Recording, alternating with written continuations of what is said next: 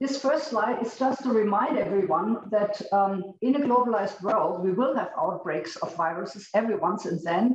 In the 80s, we had HIV, then we had the first SARS coronavirus, 2003, 2002, then the second one, the Middle East respiratory coronavirus, then Ebola, then Zika, and now the second virus. So I think this situation is simply based on the fact that globalization, mass tourism, megacities, and mass transport allows those infections to travel at an unprecedented speed.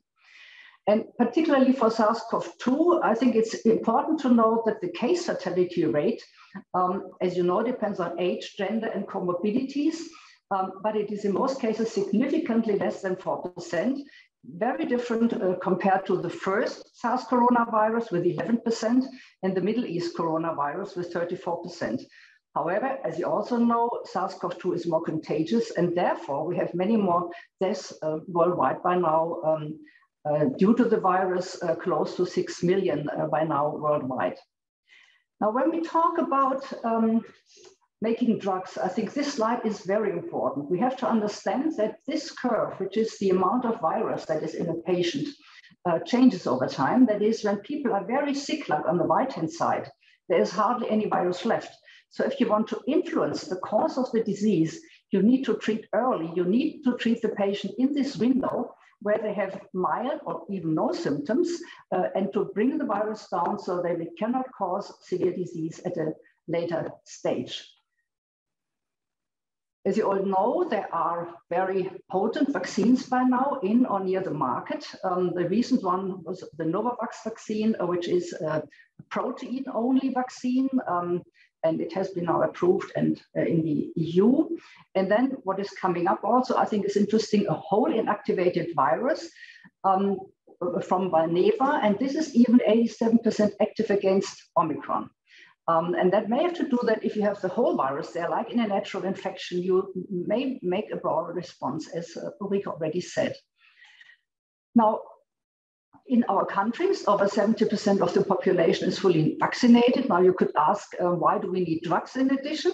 But we have heard already that there is this constant evolution of variants, the so-called variants of concern, with increased transmissibility or different pathogenic properties. And the recent one, of course, is the Omicron. And very similar to what Ulrike Protzer already said, is that vaccine recipients 5 months after complete vaccination are no longer protected from Omicron infection. Sera of convalescent patients collected 6 or 12 months again lose neutralizing activity against Omicron. A booster helps, but the titers are lower. And now, very importantly, when it comes to treatment, 9 monoclonal antibodies that were clinically approved or were in development, here Omicron escapes most of these therapeutic monoclonal antibodies. And there are 3, which you can see on the next slide, that remain to be used. And the red curves here are the neutralization activity against Omicron. You see in most cases, it's absolutely flat. The blue curves are delta. One antibody, silgavimab, will have some neutralizing activity also in a combination. And so trovimab as well as adintrevimab, those are the few monoclonal antibodies left that we can use for treating people. And this slide shows you now the worldwide curves of infections in blue, the new cases. And you see this enormous peak of Omicron with nearly 4 million cases worldwide. And on the right-hand side, you see the deaths coming up. And the next slide shows this even more clearly. Even though we think that, and it's true that Omicron will cause less severe infections, we still see with this blue curve of Omicron, we still see the death curve coming up. And that leads me to the conclusion that we do need, in addition to vaccines, another strong response scientifically and also later in the clinics, of course, and that this is drugs. And that the goal for the drugs is to complement vaccination, to rapid inhibit viral replication in the upper respiratory tract, once people are infected, to reduce the disease progression, and by reducing the virus, also to reduce infection going to other people. So that this would also have an impact on the epidemiology. And when we think about which would be the right drugs for targets for our drugs against the coronavirus, we should avoid this part here, which is the attachment phase of the virus. Here you see the cellular receptor, the ACE2, and here you see the spike. And as I said, all vaccines are directed against spikes. All monoclonal antibodies so far are directed against spikes. So this, I think, is not the ideal place to do a drug development. We should go to very conserved enzymes here in the red boxes. There is a viral protease that is quite conserved and a viral polymerase that's needed for making the new RNA for the new virus to be made. And those are the two targets I'll be talking about now. The fastest way, of course, to find a new drug is to repurpose old drugs. And this was done with remdesivir. That compound is a broad spectrum antiviral drug active against several coronaviruses and other RNA viruses. And it leads to a premature termination of RNA transcription. That is, it's a polymerase inhibitor. It was first developed against Ebola, but there it didn't meet its efficacy goals. And now it's approved by the Food and Drug Administration and the European Medicines Agency for hospitalized adult and pediatric patients, and since January also for non-hospitalized patients. And when you talk about this early phase of the infection, I think this is exactly where you should use such drugs in patients. The trouble if people are at home in quarantine, this drug needs to be applied IV, and therefore it's not optimal. But there are more drugs to come. The next drug, this just shows you the repurposing. It had very low numbers of IC50 against SARS coronavirus 2 and against the Middle East virus. And it's about 10-fold less active against the SARS coronavirus 2. But as I said, the drug is still useful and it's being used and recommended. The first oral drug to be discussed among the polymerase inhibitors is this MK-882 or Lagevrio. Again, it results in mutations in the newly formed viral RNA so that the virus can no longer survive. It has shown activity in several models of SARS coronavirus 2. And there was a recent study in patients early in the infection where it reduced the risk of hospitalization and death by 30%. Since January, this drug is available in Germany as well. And here you see the data in cell culture, 0.1 micromolar against SARS-CoV-1 and 0.3 against SARS-CoV-2. So it's an activity very similar to remdesivir that I showed you before. And the third polymerase inhibitor is bemnifosbuvir. It was originally developed against HCV, hepatitis C. It interestingly addresses two targets in the polymerase reaction and therefore has a low level of resistance. And the phase 3 study is ongoing. However, the company decided to amend the study because in the study, they had many patients who had no high risk for a late development of severe disease. And so they will now include more patients with a higher risk to really show better whether this drug is helpful in these cases. Now, the second part will be drugs against the protease of SARS coronavirus 2. This, in my mind, is a very interesting target as well, because it's highly conserved among alpha, beta, and gamma coronaviruses. And because of the SARS-CoV-1 outbreak that I mentioned before in 2002 and 2003, inhibitors had already been identified. So then this compound was first tested against coronavirus, panel of coronavirus, and had really low nanomolar to picomolar range activity.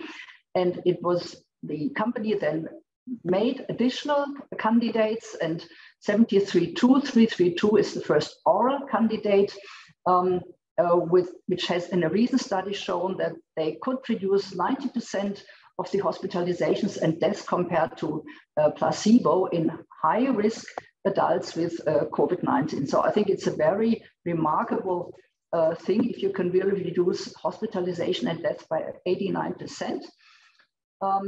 And here you see the two drugs. This is the active moiety against the coronavirus. Ritonavir is only added because this is rather quickly metabolized in humans, and this drug is added to stabilize this, and the final drug then is called Paxlovid. Again, 90% reduced risk for hospitalization and death. Now, since this is a good idea, other companies, of course, try to come up with protease inhibitors as well. Shionogi has one, which is non-covalent. Unfortunately, the chemical structure is not published yet. I looked for it, but couldn't find it. It again has antiviral activity against all the currently circulating variants, which of course is clear because it is again a protease inhibitor and is not attacking the S protein. And there is a phase 3 Japanese study ongoing, from which we know that there is a rapid virus reduction in the treated patients compared to placebo, and that so far the drug seems to be very well tolerated. Another fast follower is ALG, and here you see the data comparing with the Pfizer drug, with the first protease inhibitor oral that I showed you, and you see that the ALG drug is about a factor of 10 more active throughout the different alpha, delta, and Omicron variants. Here in green is the other data for Omicron, and it is also active against SARS-CoV-1 and against additional coronaviruses which infect humans and cause colds. So also this fast follower, I think, is a very interesting and potentially useful drug. And this company wants to start phase 1 in the 4th quarter of this year.